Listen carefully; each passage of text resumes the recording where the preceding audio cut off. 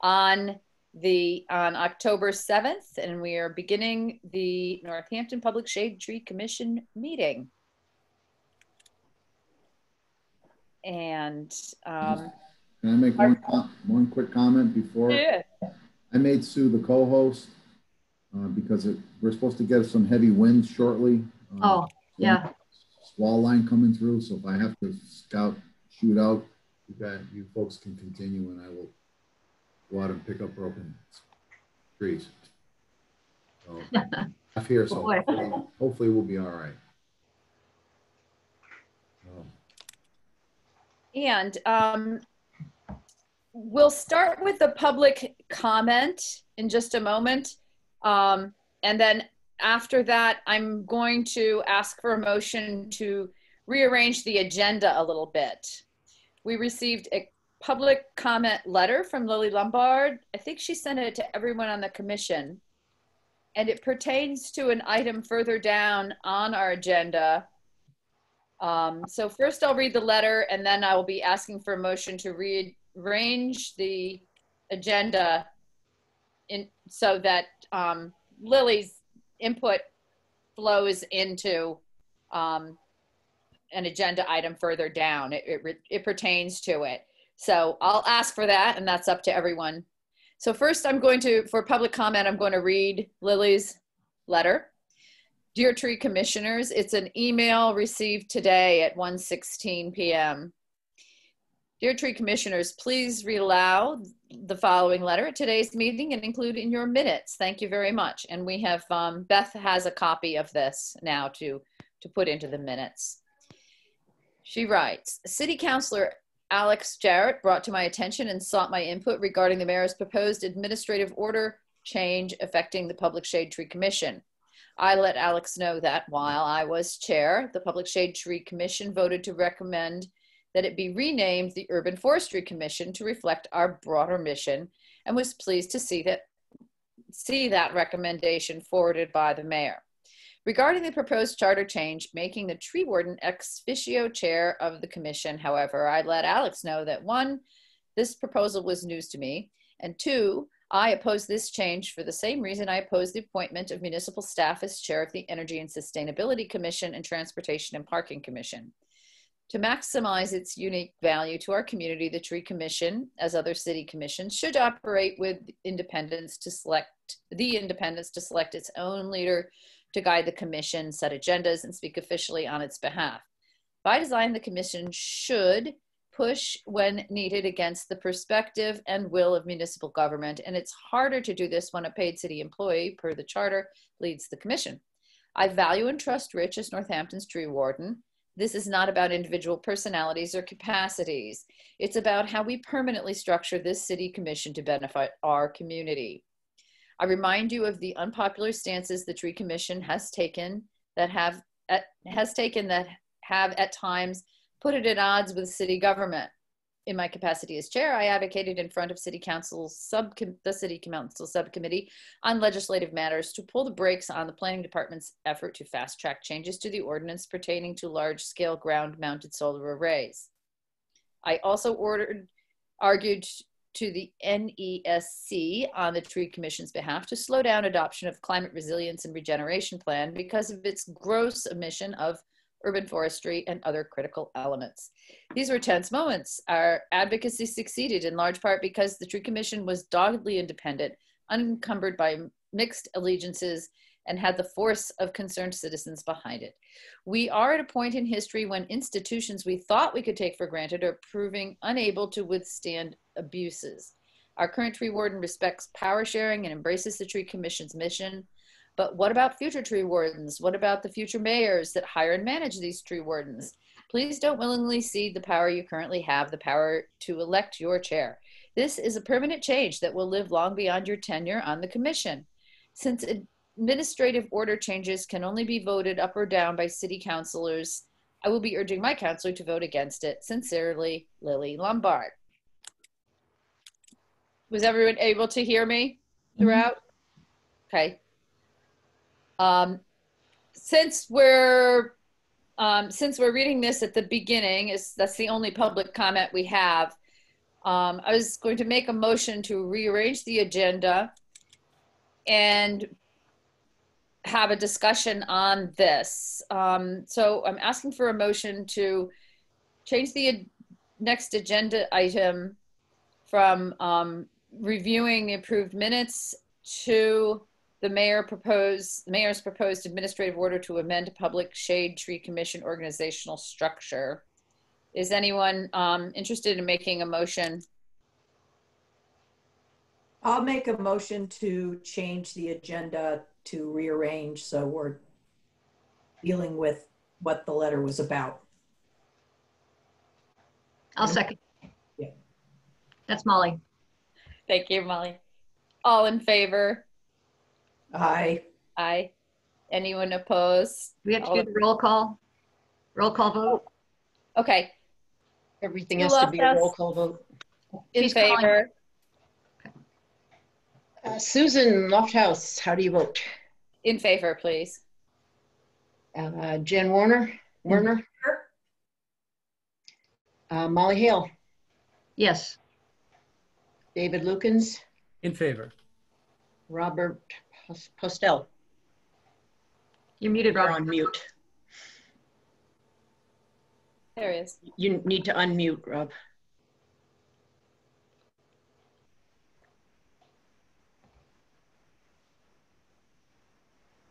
It's down at the bottom left corner. Or at the top right corner, depending Or on. the top right corner of your picture. I couldn't even get onto the screen. I was lost on it. Oh. I'm in trouble. How do you vote, Rob? I vote to change the agenda. Positive, yes. Okay. Motion passes. So it seemed to make sense to just jump right into this rather than splitting it up to different parts of the meeting. So we'll have a few minutes to discuss this. And I thought I requested from Rich, and thank you for sending me the actual order that the mayor is asking us, is going to be asking the city council next Thursday to approve at a hearing. And it makes several changes to our commission. First off, it does change the name to Urban Forestry Commission. And shall I share my screen? With the letter? I have the mayor's order. Okay, sure. Why not? So that people can see what we're talking about. Oops. Here it is. Can everyone see it? Yeah. Mm-hmm. Okay. So we'll start off with Oh, but this the isn't. official document. Oh, okay. Yeah, this isn't the letter. This is the actual ordinance. No, I think Lily emailed the letter to everyone, and that I read the whole thing for the record. No, I mean, not the letter. She asked us to. This is not the And letter. then, I thought you were going to put up the letter from Mayor Narkowitz. oh, are you seeing amend City of Northampton Administrative Code? Yes. Oops, I'm sorry. I was at the bottom. Here it is. Ah, there we go. I'm Okay. sorry. Okay. So this was dated September 29. And we've all been received a call about this, I believe. Mm-hmm. And we're changing the name, which we've all been in support of over time. We want to take a minute and let everyone read it, or? Has anybody who's not read it yet? We've all read it. Okay. So it changes the number of commissioners from 7 to 6. And it aligns the Urban Forestry Commission with some of the other commissions in an effort to, I guess, streamline administratively. Maybe Rich could speak to the intent and the benefit, what the mayor is doing and how this administratively has some benefit in his eyes. Yeah, I'd like to hear that again. So from speaking to one of the reasons why the mayor wanted to change the other two bodies from electing their chair to having a ex officio chair by the nature of the person's position. So for example, Transportation and Parking Commission is the Director of Public Works, and the Energy and Sustainability is the Director of Planning. Those are multi-member bodies, which means that they have multiple members from different organizations within the city. So they have residents who serve like you. They have city councilors that also serve, and they also have appointed folks from different departments. I happen to serve on energy sustainability in the stead of the director. So one of the issues is that those two commissions potentially have had conflicts, whereas you'd have a city councilor, because there's two city councilors per commission serving on them as part of their city council duties, would actually be the chairperson of the commission. And when that person is the chair, or anyone really is the chair, and there's executive branch staff that sits on the commission, there becomes a conflict because the executive branch cannot be governed according to our charter by the legislative branch. So that was one of the issues. I also think that it was a more formal separation of the legislative and executive branches, which this was part of the charter change that happened, I don't know, 2015, when the mayor took a lot of the commissions, and one in particular that doesn't exist anymore, which is the Board of Public Works. It used to be the Public Works Commission. They actually had the power over the DPW budget. They set the budget, they set the water and sewer rates. So they actually had power as a commission over an executive branch function, which the last charter change, which was voted upon by the citizens and approved by the state, recommended that that be changed. So that is the reason why the mayor wants to actually, this is I believe the last commission that is set up separately than all those other commissions. I don't know if that answers your questions or creates more questions. Well, I have a question about that. Yes. I understand what you're saying about why he did it for those commissions. Yes. But our commission is different because we don't have that, we're all just public citizens. We're not counselors or, in the government. So it seems like that rationale wouldn't apply to us. Well, in essence, I guess it doesn't. However, the mission of this commission, mission of this commission, what is that song? This commission's mission really is we are, including myself, we are all appointed.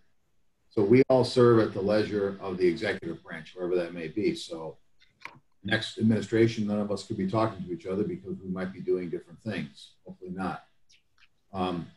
And I think that the other thing that I see that potentially we want is actually strengthening this is the fact that the tree warden, according to the charter, is an employee of the Department of Public Works. Everything that this commission does basically runs through the food chain of the Department of Public Works, meaning that I serve at the pleasure of the director. I also serve as the tree warden, as the director at the pleasure of the mayor. But everything this commission does, all the funding that happens, all the projects we work on, all the support that we have, all comes directly from the DPW. So it's a little odd, I think, to have a commission that is formulated sort of sitting off to the side and actually requesting of the executive branch to get X, Y, and Z done. For example, the planting plan. The planting plan is something that the commission all voted upon, right? I don't have a say in the planting plan per se. I have input, but I don't have an actual physical vote. So the planting plan was a request from all of you to actually put the planting plan together, which I had to run up through the food chain through my boss to actually fund it, and then for the mayor to actually eventually approve it. So I think that putting the tree warden, and this is kind of an odd position for me to be, in a sense, I'm advocating in a sense for myself, but I'm actually advocating more so for the position of tree warden, because I will not always be the tree warden. Someone else will be the tree warden. But I think this model actually strengthens our position as a commission, because in essence, we all serve as an executive branch employee at the pleasure of the mayor. So no matter who is the commission chair, it doesn't really matter if the mayor does not want to take our advice, or if another commission does not want to take our recommendations for changing some of these, you know, the climate resiliency and regeneration plan. We don't have any teeth in a sense. You follow what I'm saying? Because we all serve at the pleasure of the executive branch. If the executive branch doesn't want to endorse something, they're not going to do it. But you actually have, I think, a little more strength with the fact that the tree warden, who's also an employee of the DPW, and also actually is a executive branch employee, when the whole commission votes to actually recommend something that may be counterintuitive to the existing executive branch, the tree warden, by the majority vote of the commission, has to abide by what the commission has voted upon, which I think I explained that to most of you. So I personally don't see there being any. I actually think this is I think this is a better setup in a sense, because I think it strengthens and kind of solidifies the working relationship that the tree warden has with the commission. From that perspective. Rich, thank you for being in an awkward position of kind of being in the middle of this, speaking. You know, I've asked you for a little bit of insight into the impetus for this, and to understand more thoroughly, like administratively, how it streamlines. And I think that I'm starting to get more of an understanding of that, of the idea of streamlining the commission. I think that when it comes, what I'm hearing is the actual commission serves at the pleasure of the mayor. We're each appointed by the mayor, and it is in an advisory capacity. Right. And certainly we have been advocating and will continue to advocate for the trees. That's in our mission for the city. Do other people want to give some more, like how you're understanding this and what your take is on it, or does everyone understand? Are there questions? Or I have something. I think that when I talked with Rich, I think there was another piece. Like, I understand what Lily's saying, and I appreciate the input, because, you know, there's a valid concern there.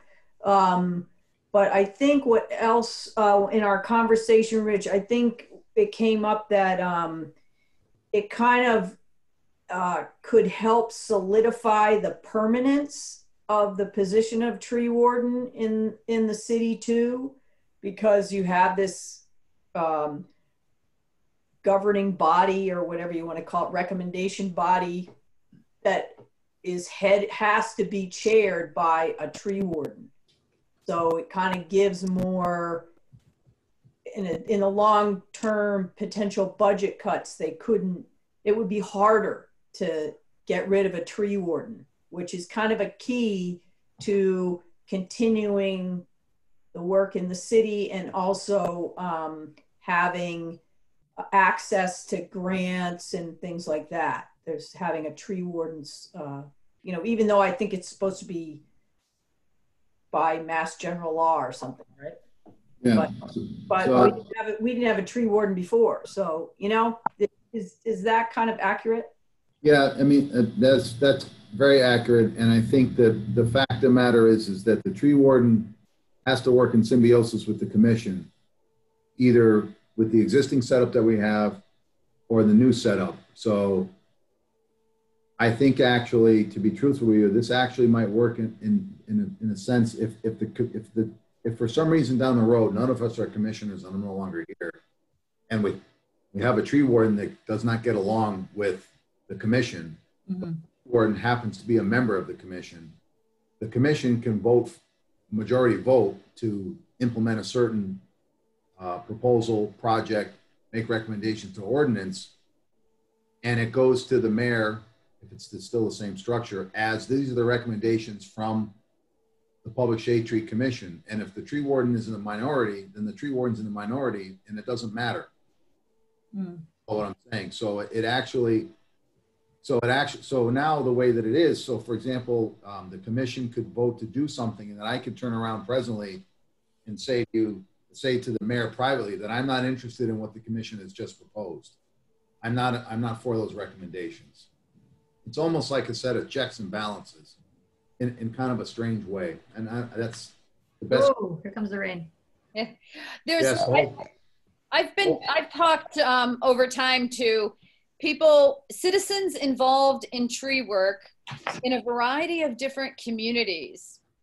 And what really stands out in Northampton, and one of the reasons I think we've been recognized so much, is the close coordination between the tree warden, DPW, citizens, and the government. And I think that having the citizens working with the tree warden is really a key to our success. And respecting the tree warden as a professional position and somebody who is ultimately legally responsible for all the trees, having the tree warden as an essential part of the commission is consistent with what has made us very strong. There are plenty of places where the tree warden does not interact with the citizens, and they try to get things done, and it's very, very difficult without them all working, together with citizens. So I know that is the case in some towns where the DPW and tree warden just do their thing. So having it codified that the tree warden works with the citizens is a plus.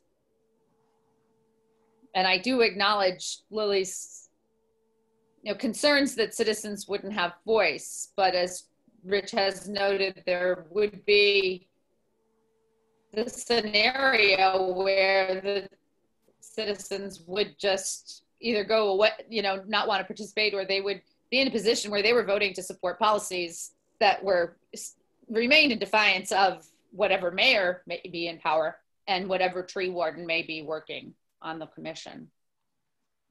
Yes, I want to just reinforce that idea, partly a question, but just thinking it through, it's kind of a reinforcement of what you just said, is that it doesn't prevent us as a commission from voting, and even if our opinions vary with the tree commission, the tree warden, they would still be presented to the mayor. And in other words, this doesn't stop us from having our independent voice as commission members, I think. In other words, the chair doesn't get to decide what's presented. Oh, it's kind of getting stormy, huh? Yeah, there's hail here on Stoddard. Is Rich still there, or is he out cutting down trees now? He's I have here. one view of sunny sky and one view of total darkness.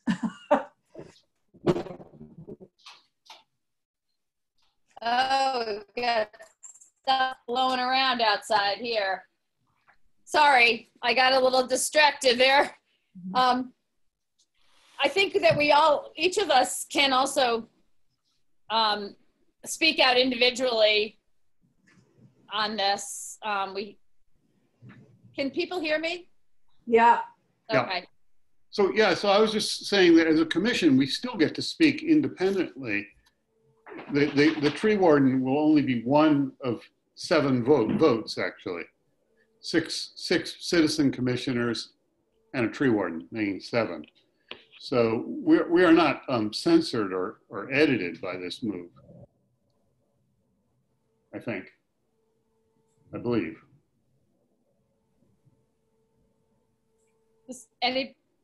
Does anyone wish to speak further on this matter and this initiative by our mayor? I would just like to briefly say that to Rob's point about independence, I think in the transmittal letter that Mayor Narkowitz wrote to recommend the administrative changes in 2014, he says about the Public Shade Tree Commission, the tree committee has been renamed the Public Shade Tree Commission to better reflect both state terminology and its independent role advising our tree warden. So I think that that provided the commission's independence isn't clipped, then it sounds like a reasonable change. But I would be concerned, I guess, if the commission's independence was infringed by the proposed rule. My power went out right as Rob was starting to talk. Did you guys' power go out too? Anyway, only for a moment. I didn't get to hear what Rob said. Okay, I'll just repeat it, and I think David kind of elaborated on it, and I just wanted to, it's partly a question, but I think I understand that our ability as a commission to convey our majority opinion would still be intact. If we disagree with the tree commission, the tree warden, he would still be obligated to bring the view of the commission to the mayor. So it's not like we're unable to express our opinion.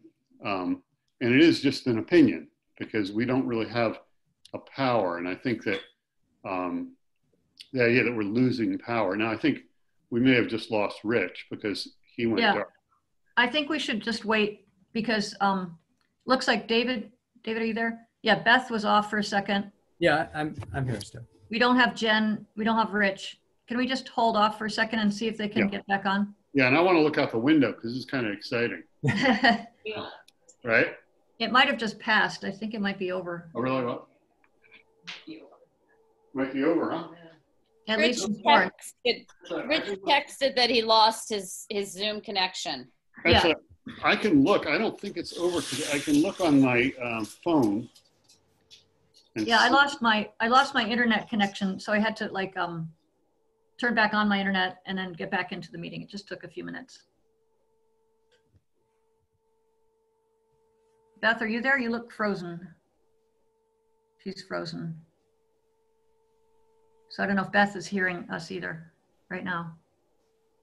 Yeah, I think Sue is frozen. Oh, Sue's frozen. Wow, it's like zombies. It's so weird. Like, who's real and who's not real? I think, and now Rob's frozen too. So it's just I know. It's like, it's a weird reality. Okay, David, it's you and me. We're the only ones left on Earth. The rest have turned into zombies. No, I am curious. So what happens to the quorum if something like this happens? Yeah, we lose our quorum, I would say. Mm-hmm. Okay, here comes Beth. Uh-oh, my lights are flickering again. I might, uh-oh, now David's a zombie. Oh no! I'm the only one left. Oh my God.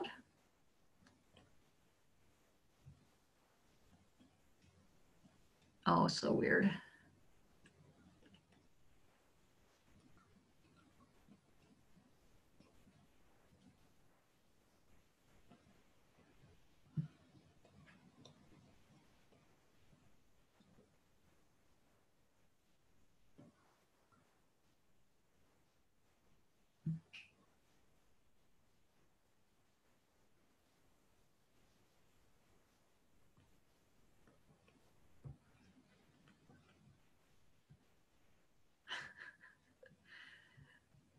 Okay, Beth.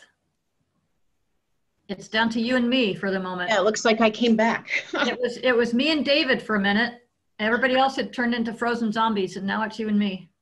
Yeah, first they turn into frozen zombies and then I get disconnected. Yeah. It just hit here big time, which Where it do you hadn't live? before. East Where- Hampton. East Hampton. Oh. Yeah, because now it's still nice on that side, but it's Oh, really? pouring over there Wow. and very boy. windy, but no hail yet. Yeah, no hail. And we Except lost power except- and internet, but I got back in. Yeah, we were just saying we should just wait till everybody comes back because Yep. there's no point having the conversation with only a few of us. Absolutely. And where do you guys live? I'm in Florence, right near where Rich is on Oak Street. But he's totally gone. He's gone, yeah. But, He said, Yeah. you're on your own. He texted me. oh, he did? Yeah. Because you're the co-host. Yes. Now Beth, you're the host. Well, that's too bad since this is such an important issue. it is. Beth, where are you? I'm in East Hampton. Ah, And you, Sue? And you, Susan? Stoddard Street in Northampton, which is behind Stop and Shop, basically. Oh. Yeah. Right. The bike trail is at the end of the street, and then at the top of our street is Prospect and Round Hill Road, Hill. Yep. that area.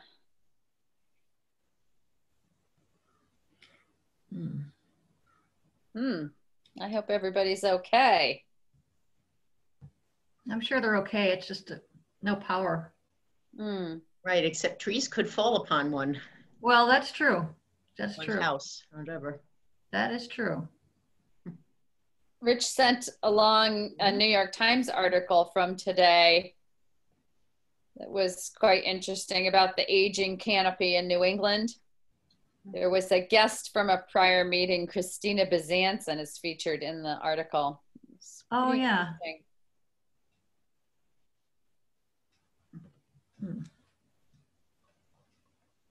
Does that basically mean that the trees in the canopy are mature and therefore more likely to fall? Is that the basic idea, or? Yeah, that's when you said that, that's what I thought of. I didn't finish the whole thing. Let's see. It talks about the different, how, you can look at New England and there's all these trees, but what's really true though is that they're stressed by drought and then intensive rain and rising temperatures, extreme weather, and a lot of different kinds of pests are coming in. And there's a severe shortage of arborists going forward. There aren't enough arborists, and there's all these trees that are decaying. Oh, huh. Yeah. And a lot of stressed out trees. It ends with,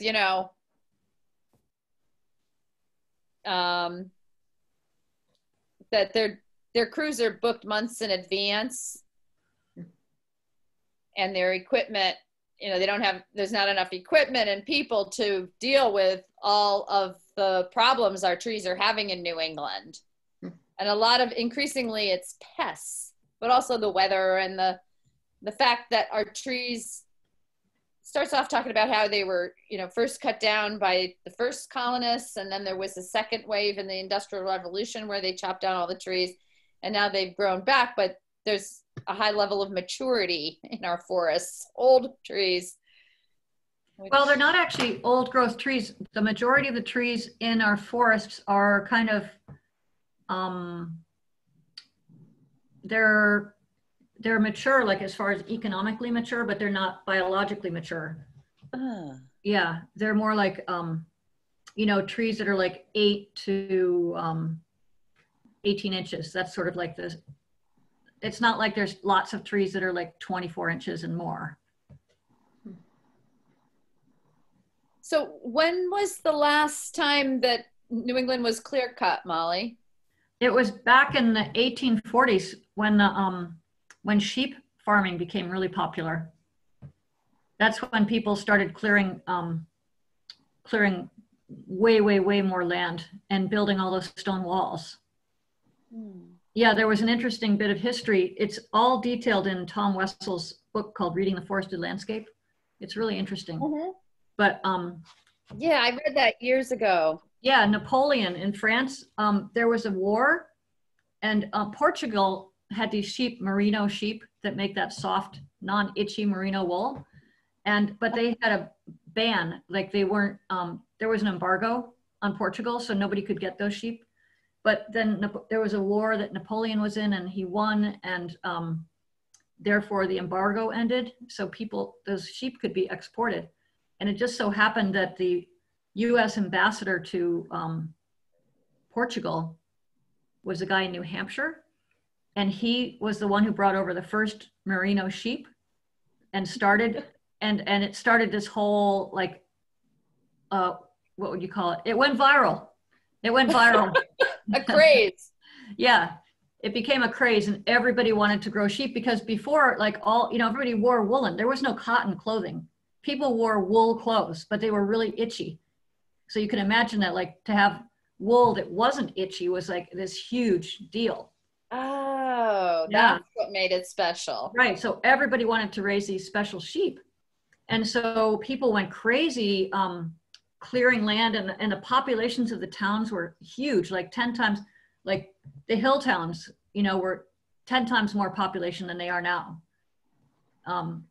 Yeah. And then, all those old schoolhouses and stuff that are abandoned, those little schoolhouses reflect that. But they built they did all that clearing and built all those stone walls. And this whole thing only lasted for a few decades, because it soon became apparent that because New England soil is so glacial, it has all this glacial till, it's really rocky and poor nutrition. And it just couldn't support the sheep. And there was all this overgrazing. And at that same time, the Erie Canal was finished, and people were able to travel west, and where it was not glaciated, like in the Midwest, it's really good soil. So everybody just went there. And as well, the cotton gin was invented. And so cotton suddenly became the big boom, and wool was, not as important anymore. So all these factors made it like people just abandoned their farms and moved elsewhere. And the farms started to grow back. So that's why, like, all those trees, like the majority of our forests now, are second growth after that first grow back after the sheep. After the sheep. So second growth since the sheep. Yeah. Yeah. So does maturity of a tree, like did you call it biological maturity? Yeah. So that has to do with the girth rather than well, the a lot height, of trees, yeah, trees can live really long time, like oaks and hemlocks and pines. They can live hundreds of years and get to be really huge, but they're not perfect condition. They might have defects, So by the time a tree is like 18 inches diameter, it's in the size class, it's like the highest grade. And as long as it's doesn't have like defects on it, it can get bigger and bigger, and it doesn't really change the grade. It's still grade 1.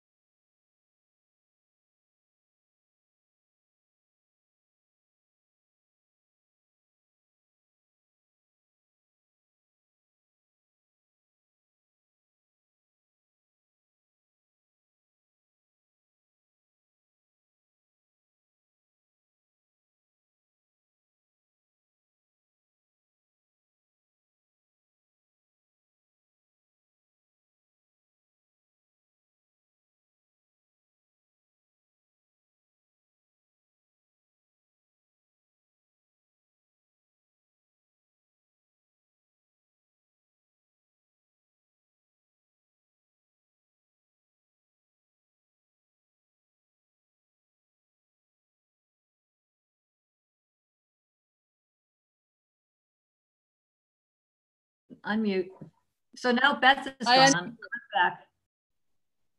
Are we the last two standing here? I've been the last two standing with David. Then David disappeared and Beth came back, and I was the last two standing with her. Now she's gone, and I'm the last standing with you.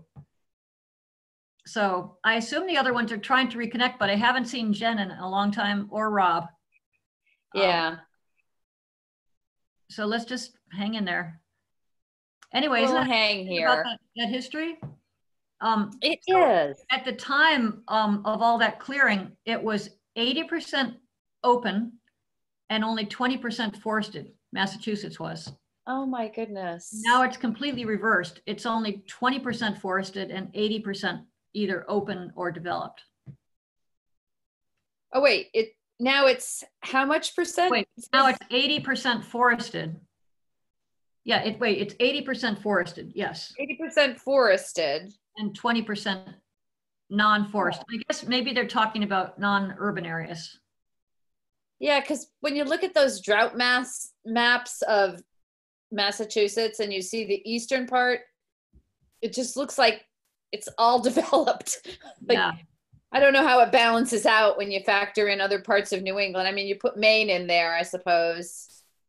Yeah, I don't know how they count, like if they're only counting in that statistic, if they're only counting non-developed land. I assume that's it. Right. Farmland and forest. Hey, Molly, we could have a side conversation. I did go out with one of the maps. Okay. We could talk about that. That would be Okay. Sure. legal. I'm back. Hey, Oh, welcome back from the dead. Huh. Yeah, I missed the rest of that conversation. Did you guys stay the whole time? I mean, you were both there? No, I got cut out too. I had to come I back. was gone and I came back. The only last thing I said was that back when the maximum clearing happened for the sheep, the land was 80% cleared and only 20% forested. Hmm. Compared to now, where it's the opposite, where the land is 80% forested and 20% cleared. And that's why certain animals have come back, like fisher and moose and what are the other ones? I forget. There's certain species that need, oh yeah, fisher moose. I'm forgetting a main one, but that they need the forest. I can't believe how much you remember and you know. It's very impressive. It's so interesting. Yeah. Yeah. You, right before I vanished, you were saying that a tree could still be a one. Oh, right. Grade Yeah. one, because if it's healthy and right over 18 inches, was that it? Yeah. What's the grade? Does the grade have to do with lumbering issues? Or? Yes. If you're cutting it for timber, the value of the tree has to do with its grade, which is a combination of size and how much defect it has. So if you have a perfect tree, like with no knots on any of the four sides and it's over 18 inches, then it's a grade 1. But if it has a defect. A perfect tree, the first thing we want to do is think about how we can cut it down, huh? Yeah, right. That's why I talk about economic maturity. But, okay. But in terms of biological maturity, trees can live hundreds of years, but they may not be perfect. They may have rot in some spots or bends or, a branch that fell off and left a hole or something like that. But they can last hundreds of years. And then even after they finally fall, they last hundreds of years on the ground if they're really big, or 100 anyway, and provide really great habitat on the ground. So if they have a defect, so probably no one's cut them down for economic reasons, will they keep getting, what is it, more girth? What's that? There's a better term for that. Yeah. Diameter. Mm-hmm. Diameter, okay. Yeah, they'll keep growing.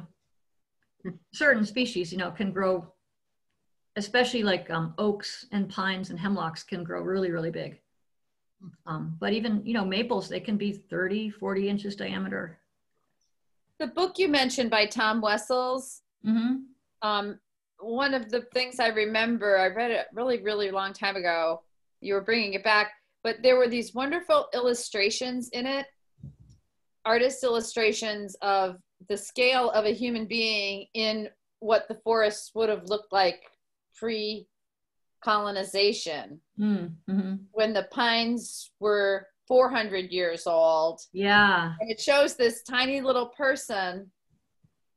It looks like it reminds me of like the redwood forest or something, the scale Yeah. of people tree that this landscape had enormous trees. The original old growth forest that was here, you know, when the Native Americans lived here, the pines, as soon as settlers came over, King George, I guess he was, yeah, the British king, he wanted all those big pines to make masts for his ships, for his navy. And so he had people mark, they put the mark of the king, I forget, some kind of like insignia on the tree saying, this is the property of the king. And, you know, it's illegal to cut it because it belongs to the king. They just went and marked all these trees for the king. And then they cut them down and, you know, made them lumber for ships for the king. So all these huge trees were cut, you know, for the king's timber. For the empire. Yes, right. Yeah, colonial empires. Yeah. And It now has occurred to me, go ahead. oh no, you talk that. No, I was just going to say, in terms of legalities, does anyone know what's supposed to be done in this situation where we've lost half the commission and the rest of us are chatting happily? Well, Okay. I think We're we still would say, recording. I think we should say there was a pause in the meeting. The meeting like temporarily ended at whatever time that first power outage was. Right, which I didn't record, but and then because I think you can edit the Zoom meeting, but I'm not sure how the ethics Yeah. of that work And either. I can check. Rich said you're on your own. Let's What see, about anybody else? 4:58 was about when he disappeared, and then gradually everyone else disappeared.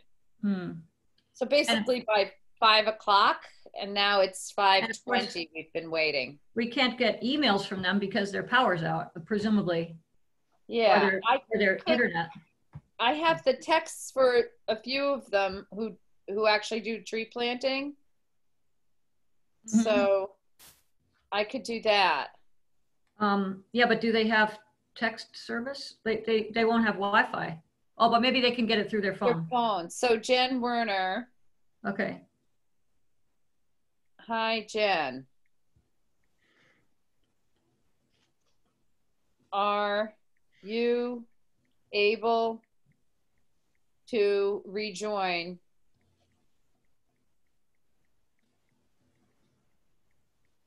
the meeting? Yeah, I hated to interrupt the conversation because I was enjoying it, but I just thought perhaps we should Well, we think. Absolutely, Beth. do you have contact with any of the other people, Sue? Their their phone numbers, David or Rob? I have Rob. And also, whatever happened to Marilyn? Did she say she wasn't going to be able to come? I didn't hear from her. Huh. Okay. Well, I can. Jen has no power, so Oh. it's not an option. Mm. We need a phone list here. I have a phone list actually. You do? Yeah, but I don't think I have David's number. Let's see. It's an old one. Let's see. I've got. It's very old. It has Jay still on it, and Todd Ford. Let's see. I've got Rob. I could try calling Rob. Do you want to try calling Marilyn? Sure. Okay, her number is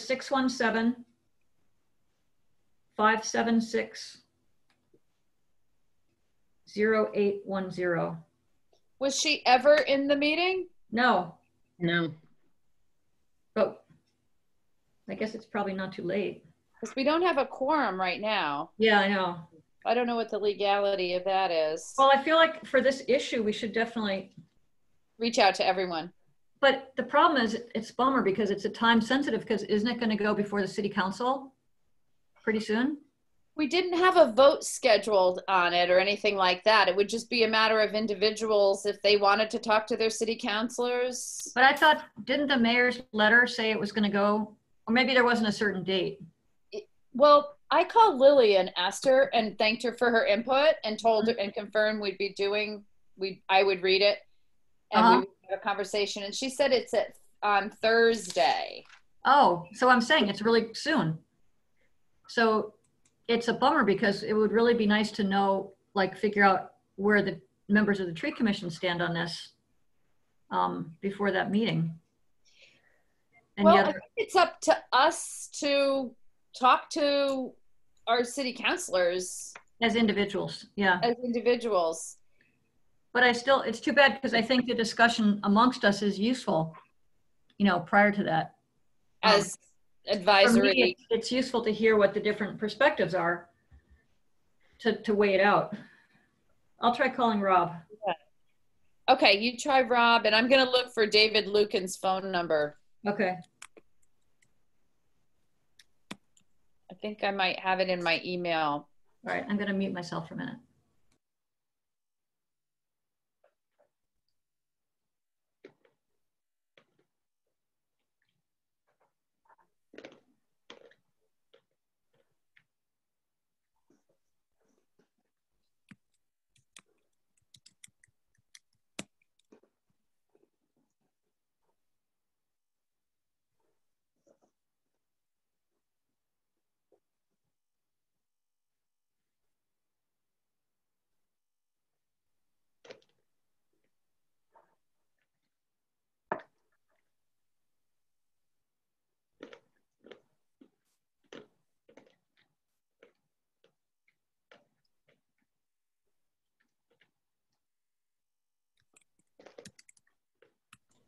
Sue, Rob says he probably has David's phone number. Lucan's. Oh, perfect. Yeah, let me know what it is, Rob, and I'll tell Sue. Marilyn did not pick up. Okay. Mm-hmm. Mm-hmm. Okay. Sue, here's David's number. Okay. 908-328-1435. Okay. Thanks, Rob. So do you want to come back, Rob?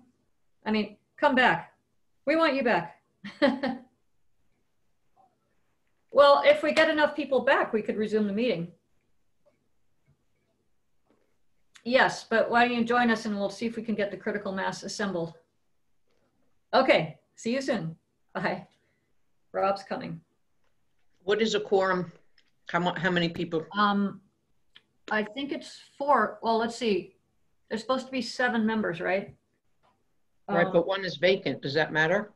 No, it just means we still have to have a 4-person quorum. That's the problem with having a vacancy because it makes it harder to get a quorum. Yeah.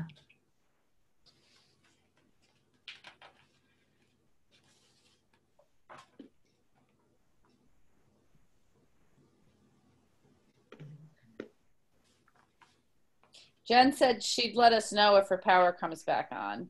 And I'm saying, okay, we have 2 and are waiting to see if anyone can come back. Okay. Well, if we can get David back, then we would have a quorum. Okay, calling him now. Okay. There's Rob. Okay.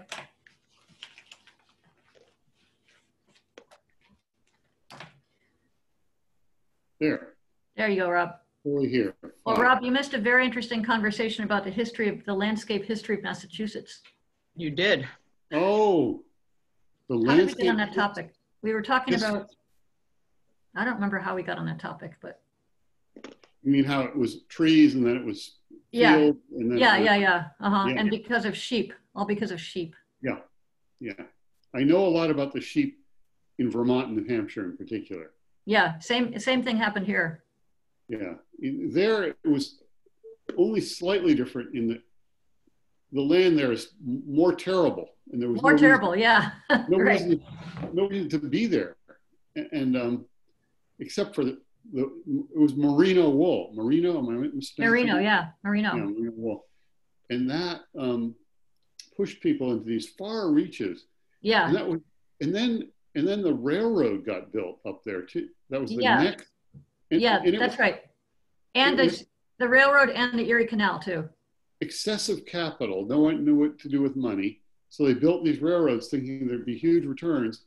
And it turned out the railroads really went to a land that was not productive and no one really wanted it. And so they now make bike trails out of it and stuff. It's great. Like it goes up through Jamaica, Vermont, and it went all the way to Washington, New Hampshire, and all over the place. These little, there were little light gauge railroads. But they also had railroad that was built to the west, so that people moved from here to the west where the pastures were greener, more fertile. Yeah, but they spent a lot of money building out an infrastructure here. People just endlessly had hope. And actually the COVID giving them new hope, because now a lot of city people are moving. Like I was in Vermont this weekend. The most common car in the parking lot's like a $70,000 Tesla now. Oh, really? Oh. Well, because people have left to put their kids in school up there and stuff. Ever changing. Ever changing. So did you reach David? Oh, no. No, Sue's a zombie. She's a zombie now. Oh, she's back. She's back. Did you reach David? I left a message. He didn't pick up. My loss of power was very minimal, just for a little while. Yeah, me too. Yeah, did everyone get the article about the need for more arborists that involved our very own Christina, who's yeah, we were talking about that. Oh, you saw that? You all saw that, right? Yeah, Sue mentioned that too. I tried to describe it, and that's how we got into talking about the forests of New England. Oh, that was how. Oh, that's great. And yeah, the basic gist was they're going to need a lot more arborists going forward. Yeah. And there aren't Is enough. that not an appealing vocation for people these days? Is it too dangerous or too low pay, or? Seems like a good. I good. go to the tree warden meetings, and at the tree warden meetings, there's a constant comment that it's a good job, it's an interesting job, and not enough people are trying to enter the labor force in that way. And Jen repeats that also, that she's not an arborist, but she's a landscape design, build, whatever. And she just says there's openings, there's jobs. She taught at a technical college.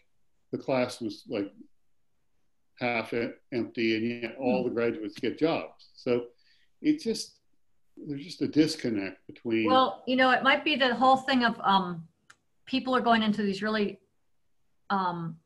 digital computer type jobs, or they're going into like, you know, people who go to the elite colleges and universities want things like doing research in a lab, or, you know, being a doctor, lawyer, business person, whatever. And arborist is sort of in the same category in a way as like plumber or electrician. It's not really, but it's more hands-on, and it's not like the kind of thing that millennials generally gravitate towards, I think. Right.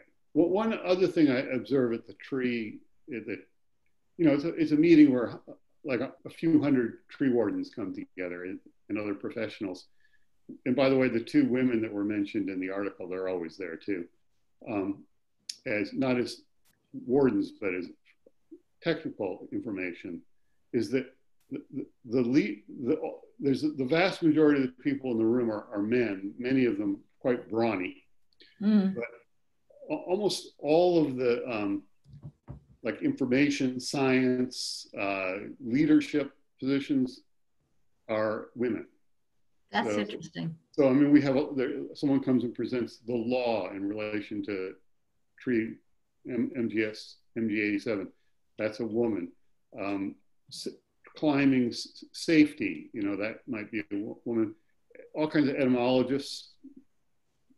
It's kind of on and on, actually. And of course, Molly, whose last name I have trouble with.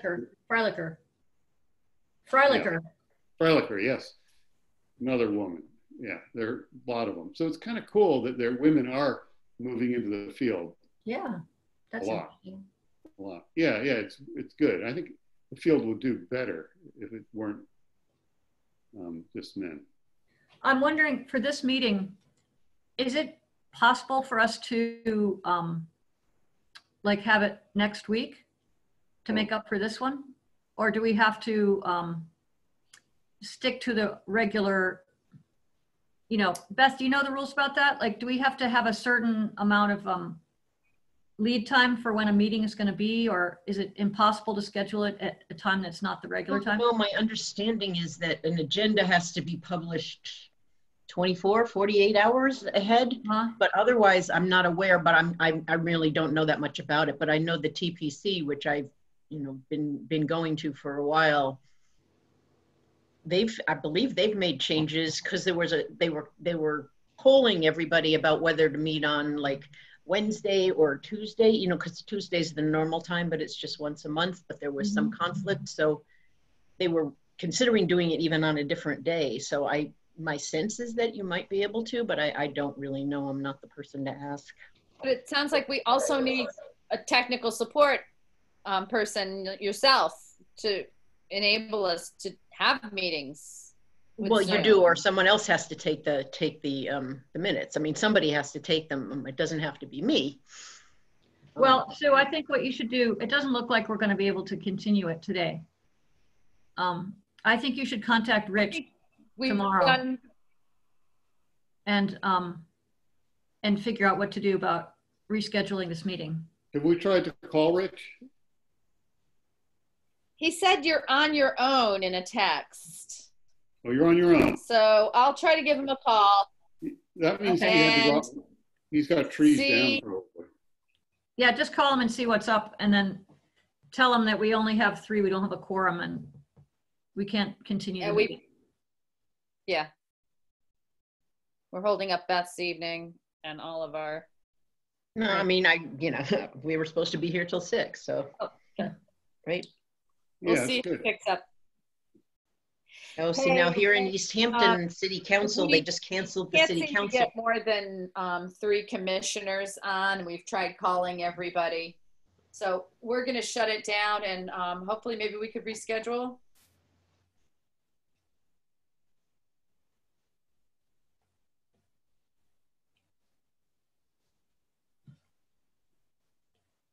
Okay, how about us start with you in the morning?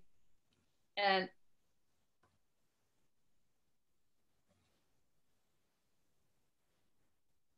oh dear, I'm sorry to hear that.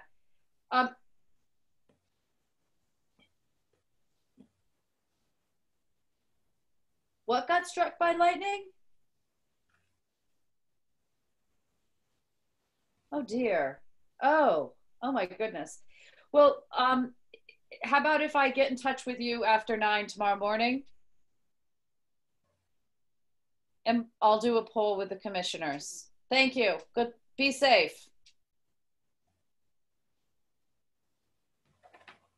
Not at all. We tried to get enough people. We don't have them.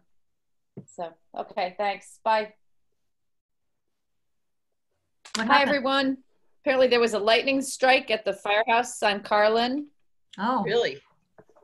wow. Yeah, he says there's trees down all over. It's a big mess in some parts of the city.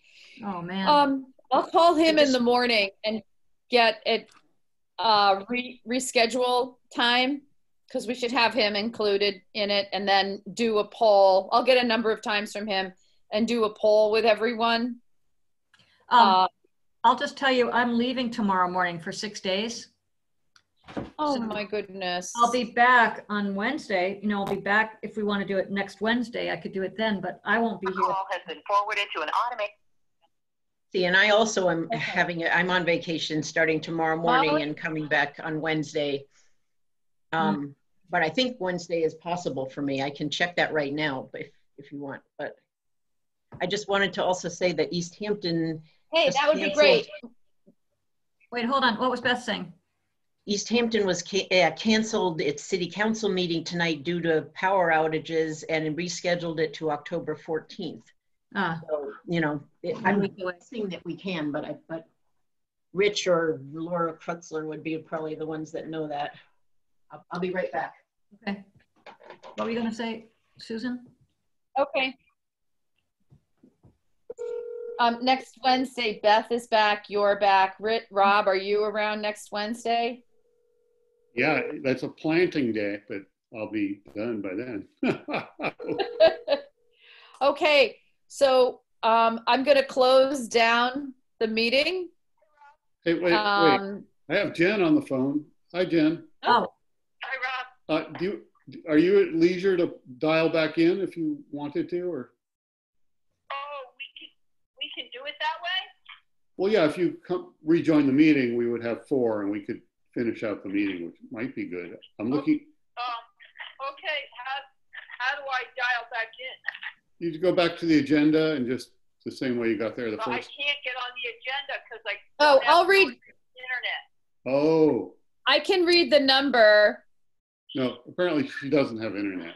Jen I know, but she could dial in with her phone, with the phone Yeah. number. We no longer have the hardware. Oh, so they're offering you that you dial in with your phone. Right, but how do I do that? Okay, Give it to me. 301. Wait, But what number do I dial in? You know what I'm saying? Okay, yeah, listen to Susan right now. Okay, 301. hold on. 301. 715 8592. okay, I'm gonna relay it instead of Susan doing it. So start again, Susan. Okay. Okay. All right.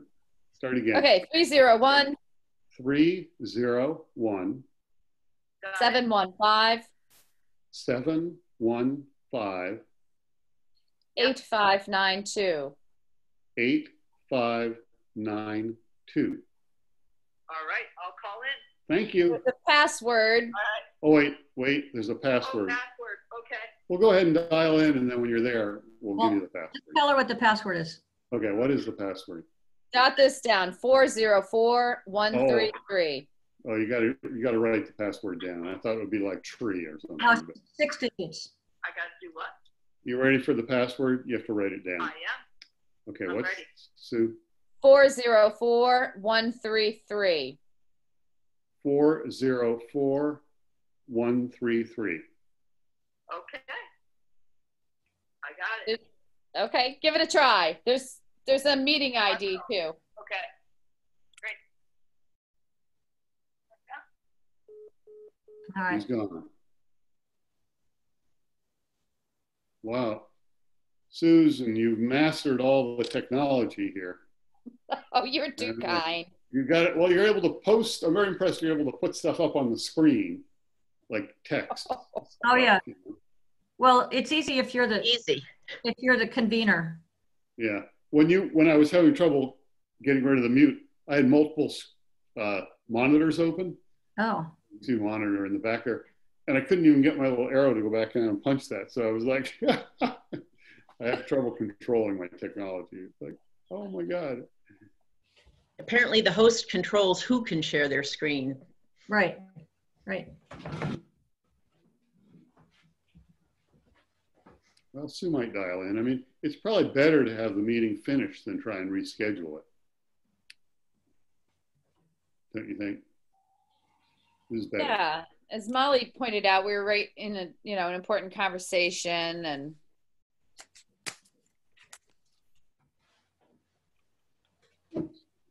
Jen's teaching high school, so she probably, I think, probably ready to finish early. yeah, I think she was. She said 4 days in person. Oh, she's had 4 in-person days. Oh, now she needs the meeting ID. She just texted. All right, I can give her that. We're going to give it to her over the phone? I'm going to text her. Oh, you're going to text her? Yeah. Okay. 96916703052. 969 1670. 96916703052. Fingers crossed. Will she appear? Well, her phone. The little black box with her name. Yeah. Oh, it won't be a video connection? Mm-mm. No, it'll just be a black box with a little phone symbol on it. Oh.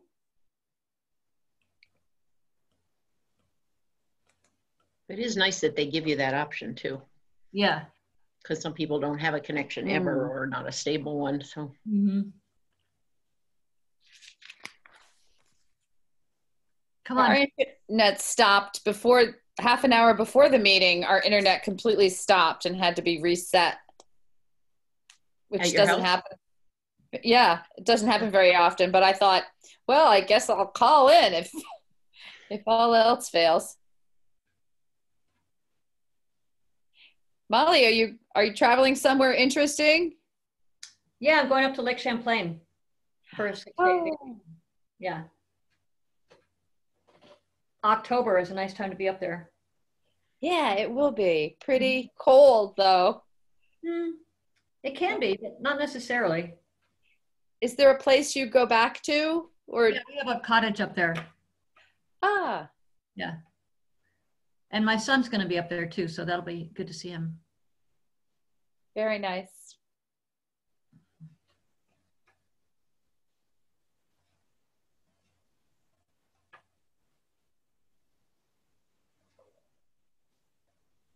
Come on, Jen, we're rooting for you.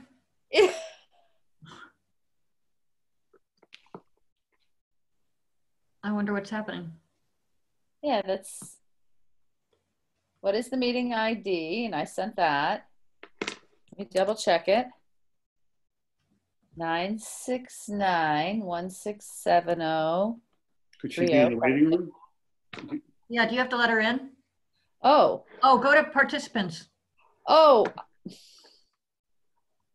I don't see her. Did you clicked on participants? Yeah. Okay, yeah, I don't see her listed either, but then, I don't know that we would see her because it's, right, but Sue doesn't see her either. I know. I should be able to let her in. There she is, there she is. She is. Okay, I There think she I'm is. there. Amazing. Woohoo! Wow. Wow, thank you. That Thank was you for worth the it just to see if we could do it. Okay, here I am. Okay, it's 5:46 and we have a quorum, so we're officially meeting again. Awesome. All right, so let's see. There was a thing I wrote down.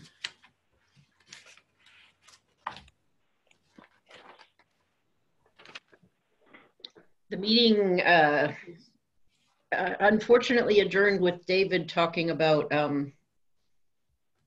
Rob's point about independence and the mayor's letter. He was concerned about whether the commission's role as it is now would be infringed upon. That was his only concern. Whether it would lose independence. Yeah. Yeah. And Well, somehow the conversation at that point came back to me. because right I said I had missed what you said because I had a blackout while you were talking. And So we went so back to what you were saying. answered Molly by saying that as a group, the commissioners would still vote, and whatever we recommended would still be presented, even if it weren't what the chair Right. proposed. So one thing that would change. Well, go finish what you were going to say, Rob. So our loss of power is limited in that way, a limited loss, in that we're not the ones. It wouldn't be one of the citizens presenting as the chair, but the view wouldn't change. In other words, the view of the majority would still be the view of the majority. One thing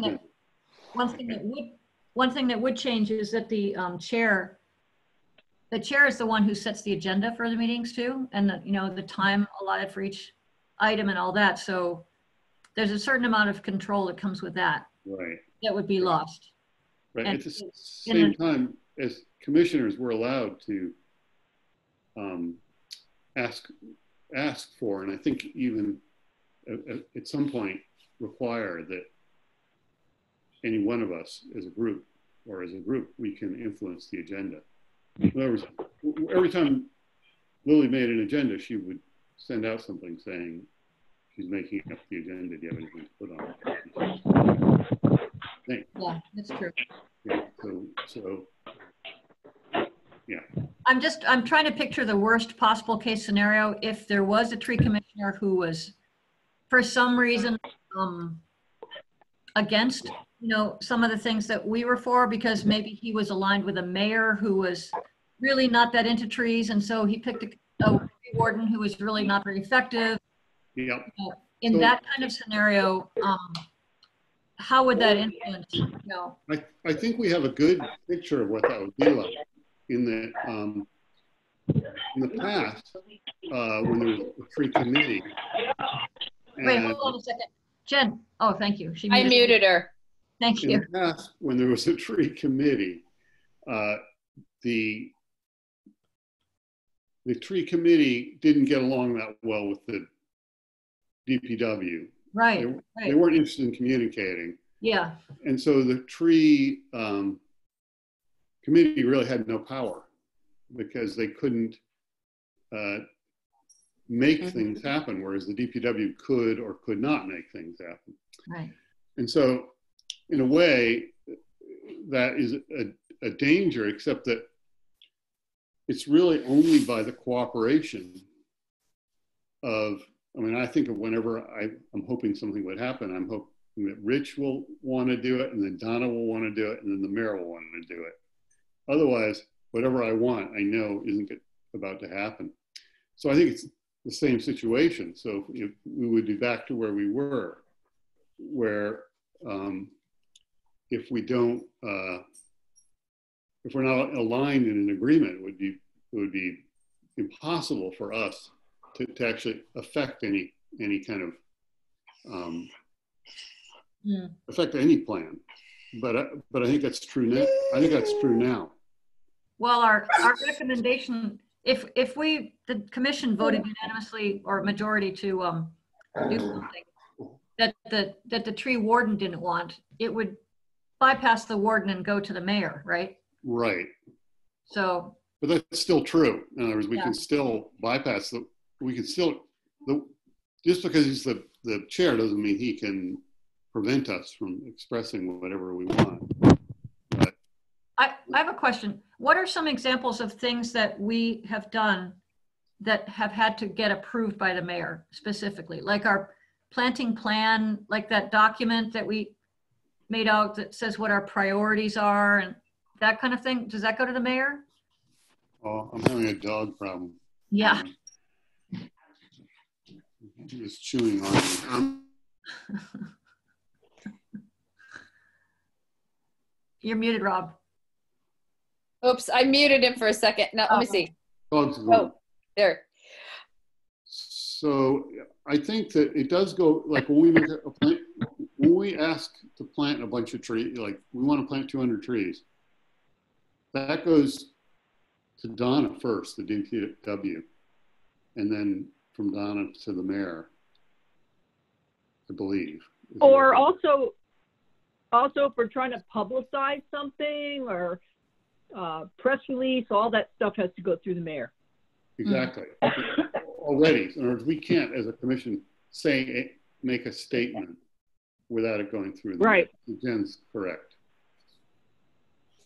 I think when I first started coming to commission meetings, I was, for a while, I thought the commission had some powers, but then the more I learned is that we can't speak out now without the mayor approving anything we say.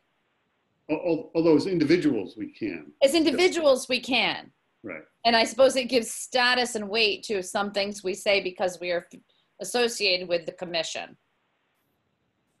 And as a commission, for instance, Carolyn has come to us and Carolyn Mission asked for a recommendation on for instance, the solar installations.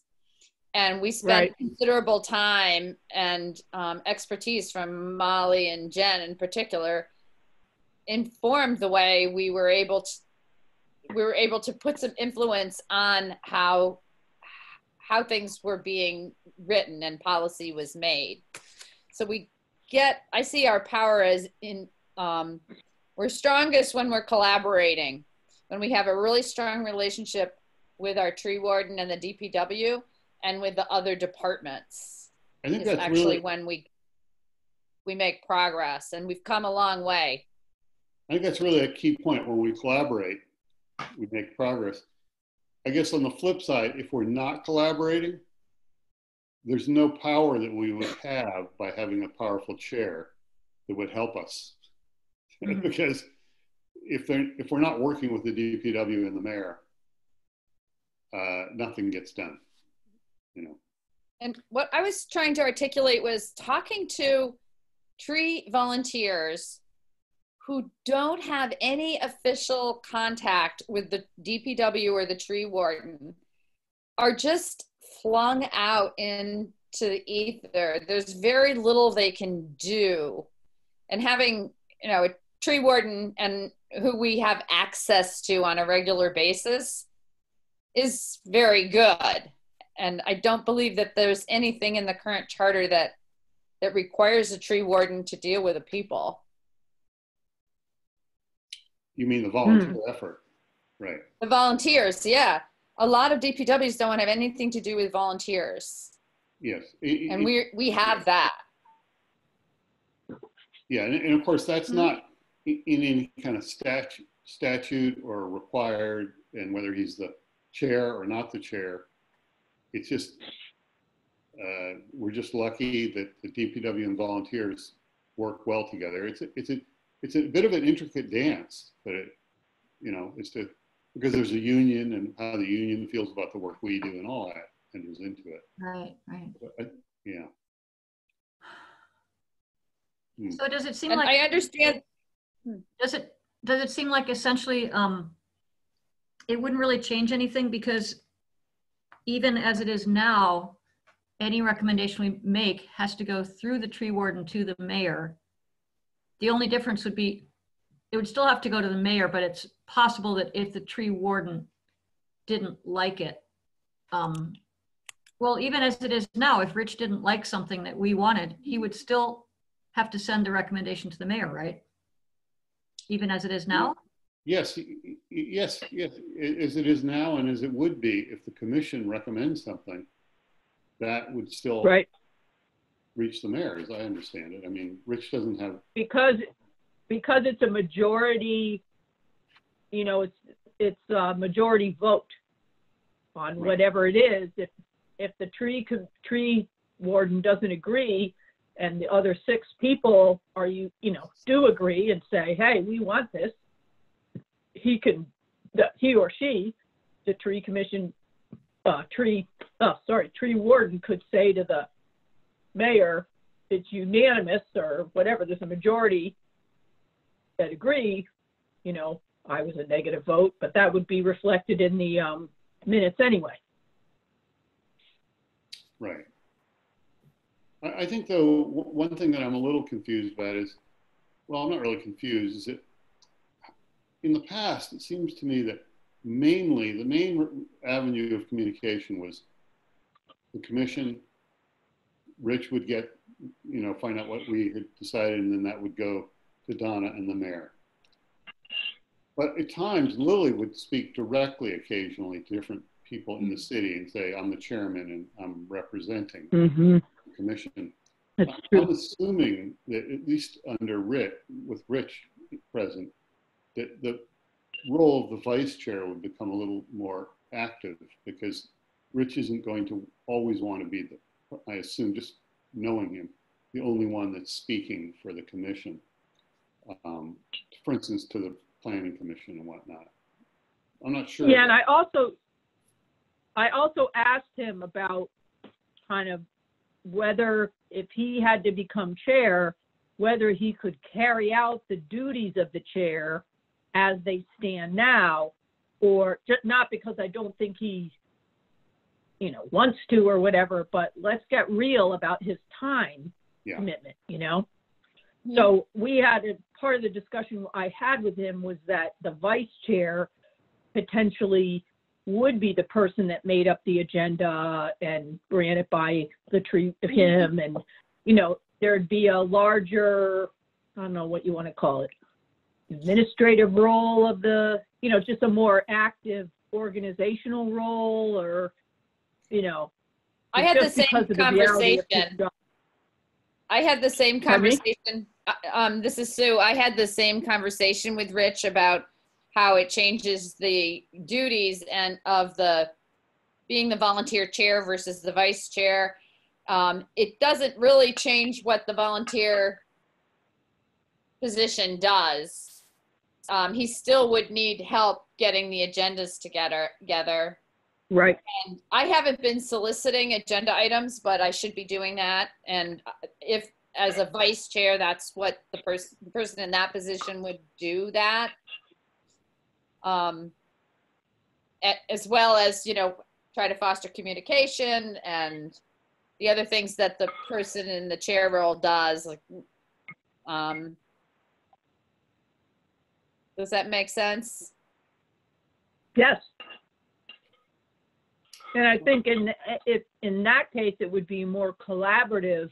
You've got kind of two people that are, you know, driving the agenda, or, you know, so there may be a few more checks and balances there. I'm just talking off the top of my head right now. It just came into my head, but, you know.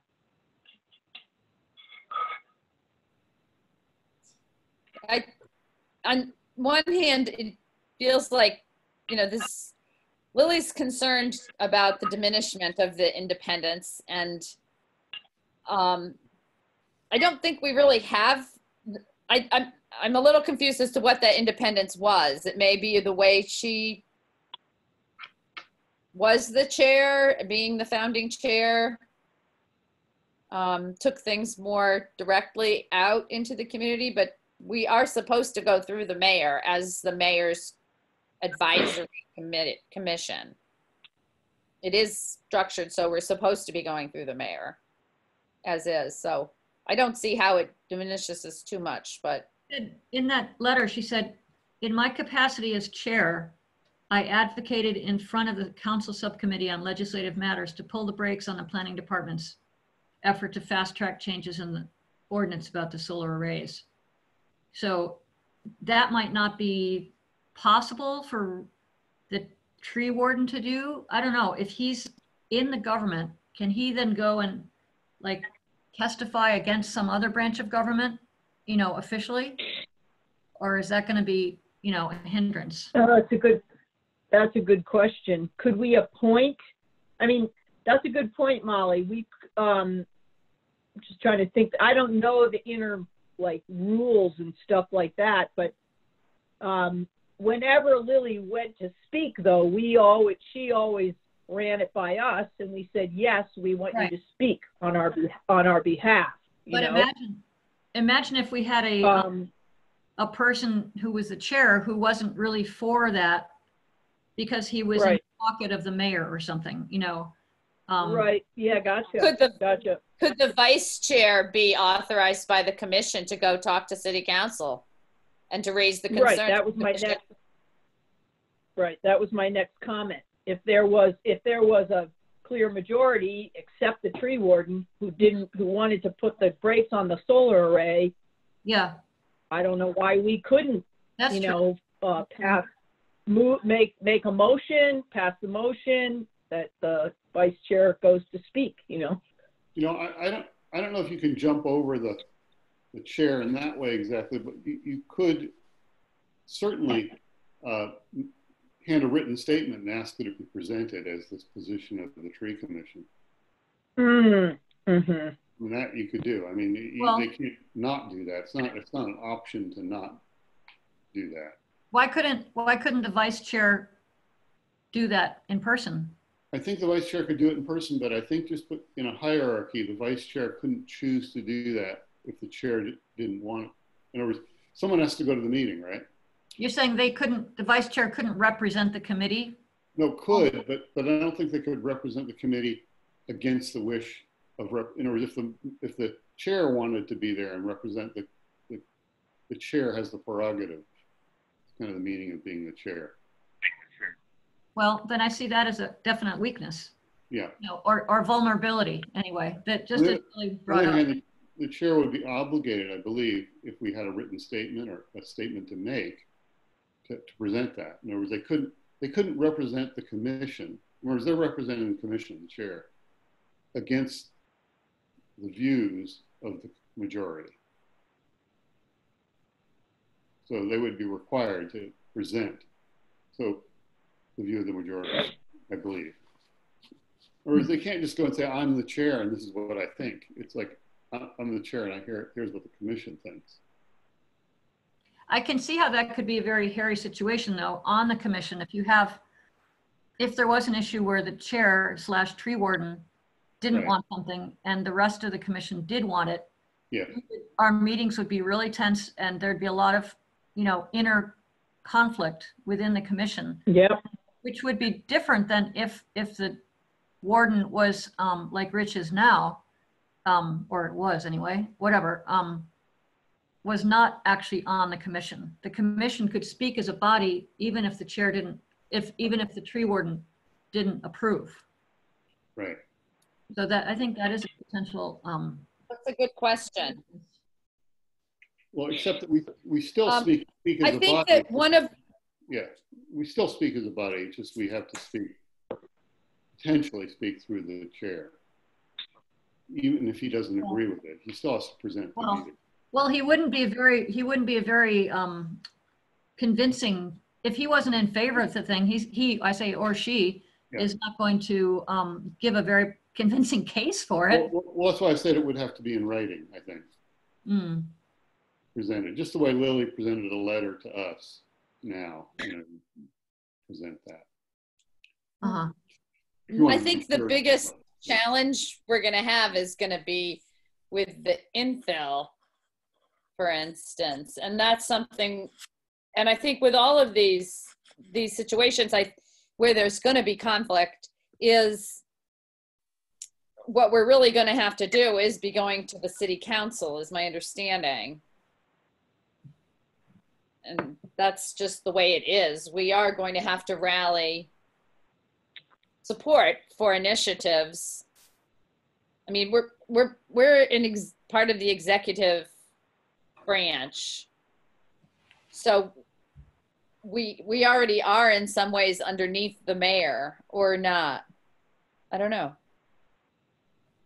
We are, and we're appointed. Well, we're absolutely underneath the mayor because we can't act independently. We are an advisory, or in our mission, or the way the charter is, or whatever that word is for the document, we are, an advisory body. We're appointed by the mayor, and we're an advisory body to the mayor.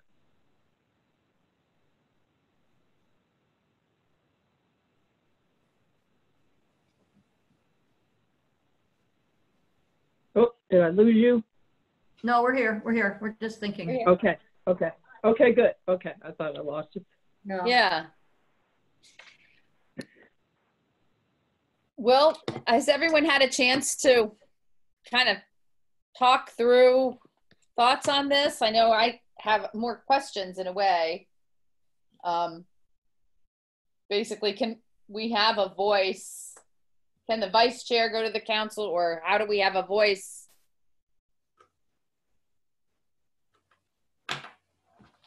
Rich would probably know the answer to that. Yeah. And then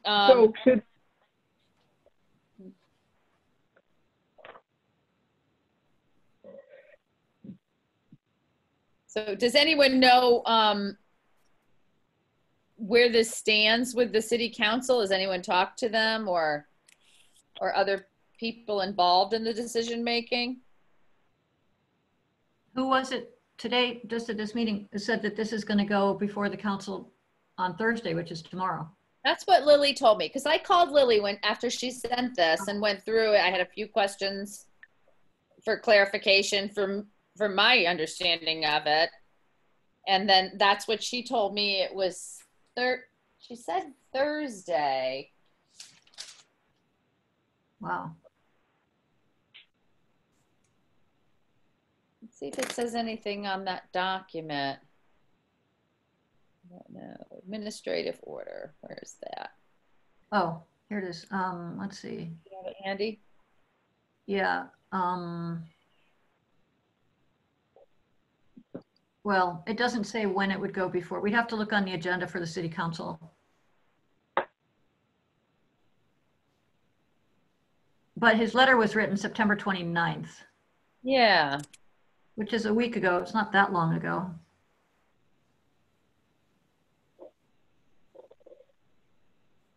Huh. I mean, How one, often are the city council? How often are the city council meetings? Don't they meet every 2 weeks? I believe Do they? so. I'm not sure. I'm pretty sure it's every 2 weeks. I could look up city council agenda.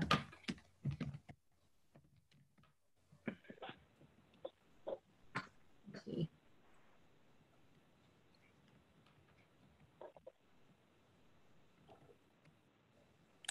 Thank you, Molly. Yeah, I'm looking it up right now.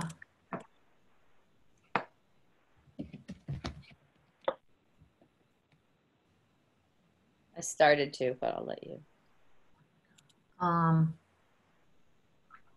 October 8th. Let's see. Special city council agenda. Well, let's just see what that is.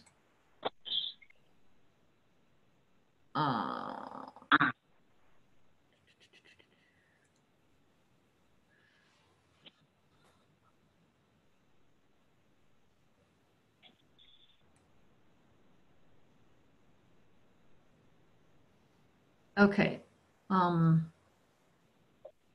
Oh, this is different. This is about the election. Okay, so that's not it. Let's see.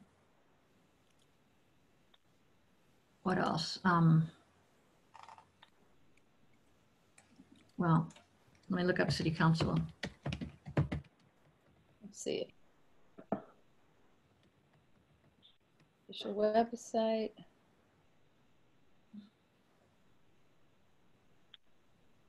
I'm on the website, so don't duplicate what I'm doing. I'm wondering if we should, as far as this issue goes, oh, look, it looks like they had their regular meeting on October 1st. They had a city council regular meeting on October 1st, so that means the next one would be 2 weeks from that. So it wouldn't be until the 15th. Is that a Thursday? I assume. Let's see.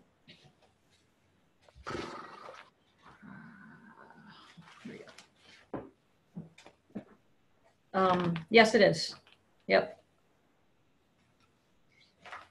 Yeah, I think that's the. So that's what she meant, next Thursday. I think she means next Thursday. Not this Thursday, but Yep. the one after. Yep, that's right. So, for this meeting here, where are we at? You still have a couple questions, Sue, but maybe it's up to us as individuals to speak up to city council, give them our opinion about what we think. I think we do have to form our individual opinions. I mean, we're appointed, we're an advisory committee to the mayor, and the mayor is very strongly asserting this is what he wants to do. We can go on record individually, I think. Certainly I have a few questions, and I have a sense that Rich is day in, day out very knowledgeable of what's going on with the trees. And in his current position over the years on the commission, he often doesn't have the chance even really to describe in detail what he's doing. And I have a lot of professional respect for him. And I think that this change does dignify his position as a professional. There is that in my mind. So I'm inclined to I don't know. I think that I don't know. I think that we should. people can express their individual opinion, but it can't be as a tree commissioner. I think we, as an individual tree commissioner, we could call our individual. This I'm not entirely sure, but I'm not the best person for like Robert's Rules of Order and all that kind of stuff. But I think we have to make a decision, don't we? Don't we have to have a vote on this? And then individually, no one has asked person, us. No one has asked us as a commission to take a vote on this. Right. Oh, okay. It's the mayor said this is happening. The mayor is pushing for this. This is the initiative. Yeah. Lily is against it. And my hope was just to become as informed as possible about this. She also said that Alex and Rachel would be voting against it. At least, I don't know about the other ones. She said the progressive members of the council would be voting against it. That's what she said. In the email or the letter? When she spoke with me on the phone. Oh, okay.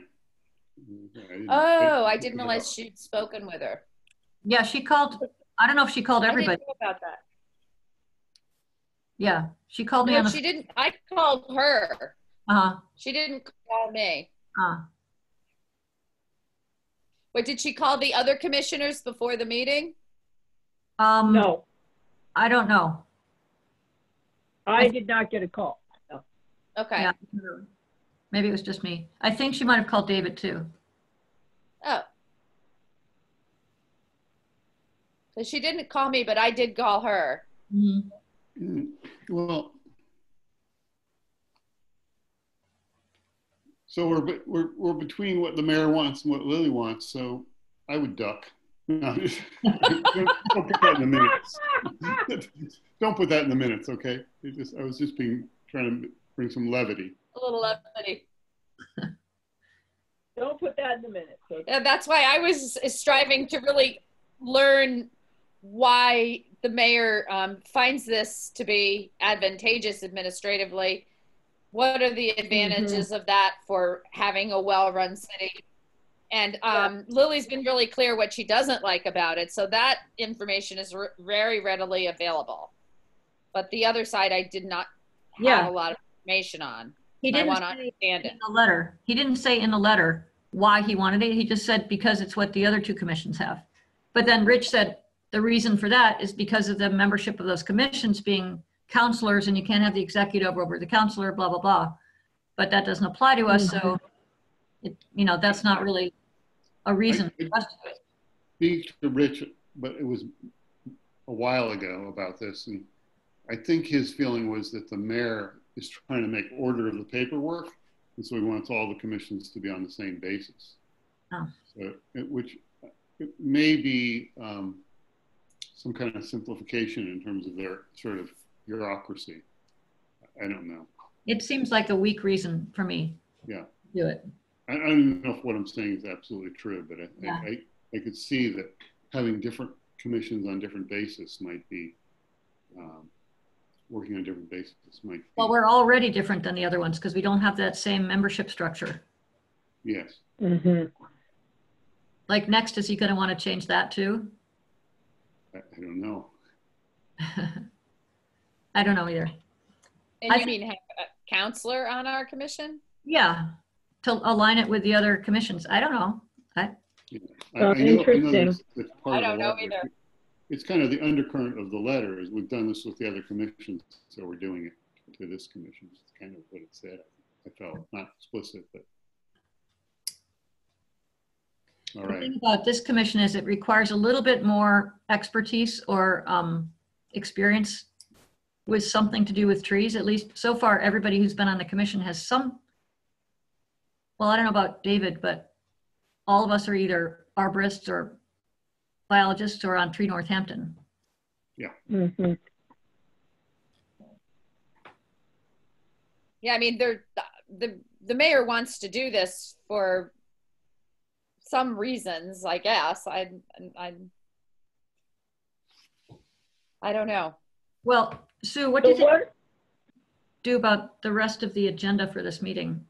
I think we have to table the rest of the agenda. It's gone pretty late.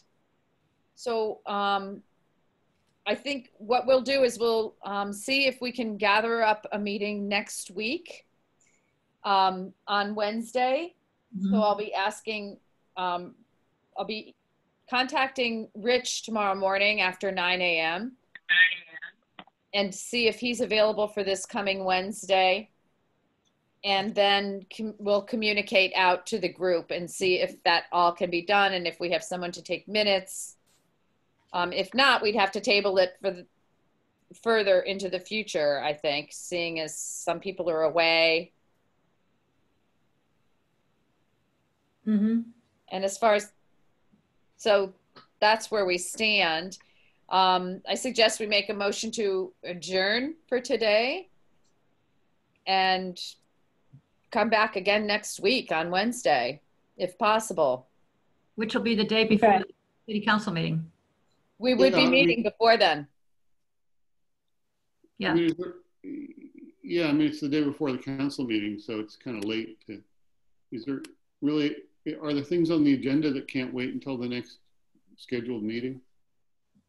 Let me get the agenda. Minutes. Not really. And David's not here for the commission charter thing. It's reports from the vice chair, the tree warden. We could approve the minutes from the last two meetings. We could do that. Yeah. Okay. Actually, that's going to take a minute because I had, Should we? if I can find it. No. Beth, can we have you long enough to do this one item of business? Sure. Thank you. Okay. I think that you also might have to, I don't know, do you need to have a vote or something on tabling everything else before you? Oh. I don't just. Oh, Yeah, I move that we this is Jen. I move that we table the other agenda items we could not get to due to the power outage. And yeah, that's it. Is there a second? I'll second. All in favor, roll call. Beth? Susan. In favor. Jen. Yes. Molly. Yes. David's not here. Rob. Yes.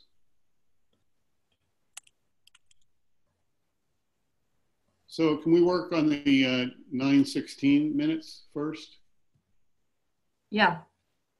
We actually, the other ones on 9/2 were passed, except there was just a mistake in it about a date that was written on it, but we'd already actually passed it. You're right. And read it. We could repass it, but not have to read it again. Yeah, the problem was that the date of the minutes that you were reviewing was listed incorrectly on the agenda. Right. That's right. Oh, so Okay. we'll reaffirm that then. Yeah. So I move that we reaffirm our approval of the minutes from 9, was it 9? What was the correct date? 2. Sorry. Probably 9/2. Yeah. 9/2. I think there were some amendments, but I don't remember them, but I would do them and then. Yeah. With amendments, you should say with amendments, I guess. As amended. As amended. As amended. Thank you. Can I second as? Sure. Okay, I second it. Susan. Roll call. I'm in Roll favor. Jen. Yes. Molly. Yes. Rob. Yes. Okay, the minutes from September 2 have been officially accepted as amended. So now we're going to read the minutes from September 16th. Mm-hmm. They're pretty short. Great. So does everyone want to take a minute, or can we go right to corrections? That's the meeting I missed, so I have to abstain. That's Jen. All right. So are we going right to corrections, or are we taking a minute? Go to ahead. read? You have Okay, a go correction? ahead. Okay, under ongoing project status. I'm afraid that I'm probably the one who's doesn't make things clear. So I will in the future try and speak more clearly. So the second point, all of the maintenance projects have been completed. Just many maintenance projects have been completed. They'll never all be completed, I'm afraid. Yeah, I was surprised, but it seemed like there must be an endless list. There is. And then let's see, we're down at Spring Street, and Spring Street extension projects have been postponed until the drought, well, it's actually until leaf drop. Oh, yeah. Okay. Is that what it's called? Leaf drop? Or until the Jen, leaves have dropped? Is that a term? Leaf drop, Jen? Do you think that's a term? Yeah, Okay. that's a term. That's a term. You can use that. Yep. Okay. And then where it says 5 honey locust trees in Florence that were planted are doing great. It's actually 2 of the 5 honey locust trees planted in Florence were doing great. Oh. 2 of the 5 in Florence are doing great. Okay. Yeah. And just a little typo, half of the trees, next bullet down, by the old subway had to be cut down to The trees? Try and keep them alive? But No, I thought it was half of a tree. That was my impression. But I could half be of the tree to try to keep it. Yeah. I'm sorry. Yep, got it.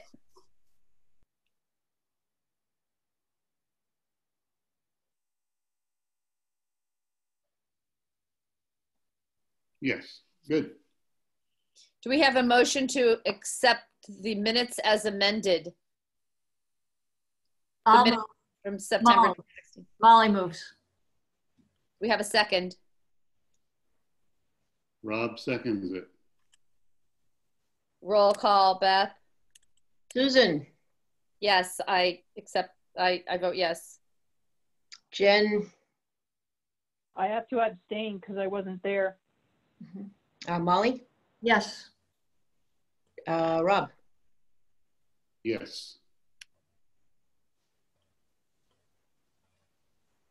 The vote is in favor of the acceptance of the meeting minutes. And now I think the next order of business is to table the rest of our agenda for today's meeting till the next scheduled meeting. Didn't we already vote on that? You did that. Oh, I did that? Okay. Yeah. It passed with Now 4 we just have ayes. to adjourn. Thank you very much. So we need a motion to adjourn this meeting. I moved to adjourn the meeting. That was Jen. Yeah. Thank you. And a second. Go for it, Rob. Rob seconds that. To adjourn. Seconds the adjournment.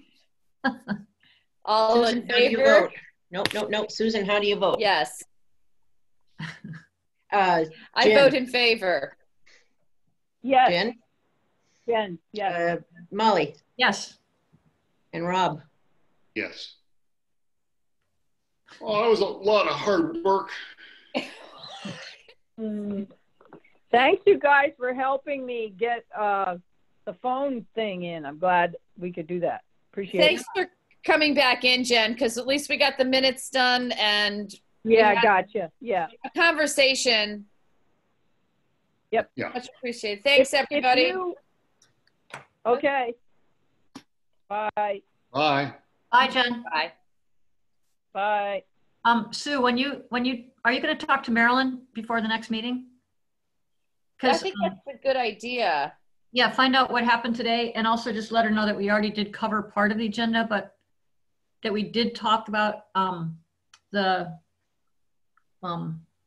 mayor's proposed changes. But I'll let her know. yeah. Okay. I'll give her a call now and leave a message. Okay. Thanks, Thanks, Molly. Beth. Bye-bye.